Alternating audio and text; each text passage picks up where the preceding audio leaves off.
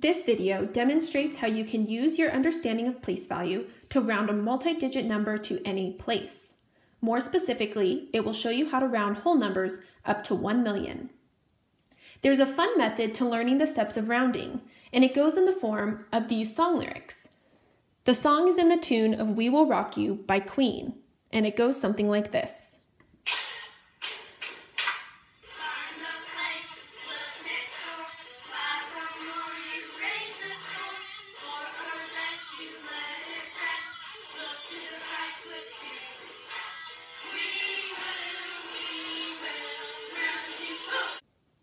When we begin rounding numbers with more than 3 digits, it's nice to have these steps in your head. The more often you practice with this method, the more fluent you'll become in rounding. Let's do an example here. I've been asked to round the number 32,560 to the nearest thousand. I'll use these song lyrics to guide me through this process. Step 1 says to find the place. This means we need to find the place of the digit you're trying to round. In this case, it means the 2 in the thousands place. Next, we look to the right, or look next door. The digit directly to the right of the 2 will determine if the number is rounded up or down. Looking at the third step, we think about this. 5 or more, you raise the score. 4 or less, you let it rest. Well, in this case, the number to the right is 5 or more. So the number here, 32,560, turns into a 33,000 because that 5 just bumped this 2 up to a 3,000. And the fourth step says to look to the right. So I'm going to look to the right and place zeros in sight. Let's try another example. I want to round 143,210 to the nearest 10,000.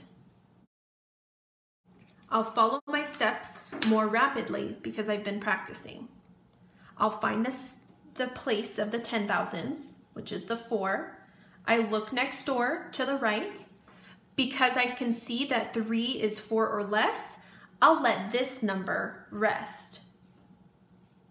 My 143,000 just turned to 140,000. Everything else to the right turns into a 0. Let's try another example. This number is only a 4-digit number, and I want to round this to the thousands place. 6,742.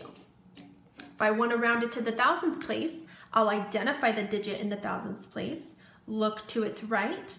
I know immediately that this number is 5 or more, so I let this one raise its score. Everything else turns into a 0. If you look at 6,742 on a number line, you can see it's much closer to 7,000 than it is 6,000. We can do that here with a really quick visual representation first. 67,000 would be about right here. So you can see that these steps also align with the steps of using a vertical number line, except now we can just do it in our head and not have to use a whiteboard to demonstrate it visually. 10,962,346. Okay, my work page here tells me to round the number to the nearest 100,000. Wow. So I'm going to use my understanding of place value to identify where this 100,000 is. I have the ones, tens, hundreds, thousands, 10,000s, 100,000s placed here.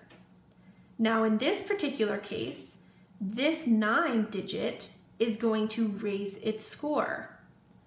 How do I raise the 9's score when the 9 will just turn into a 10 again? That's a great question. This 10 million now becomes an 11 million because this digit here has exceeded the amount of 100,000s in its place. 9 is the last number before it goes into another million. So this number actually turns into 11 million total. 11 million as a whole number. Let's use another one where the 9 is the place that it's raising up. We'll do a little simpler one. This is 19,742, and I want to round this number to the nearest thousand.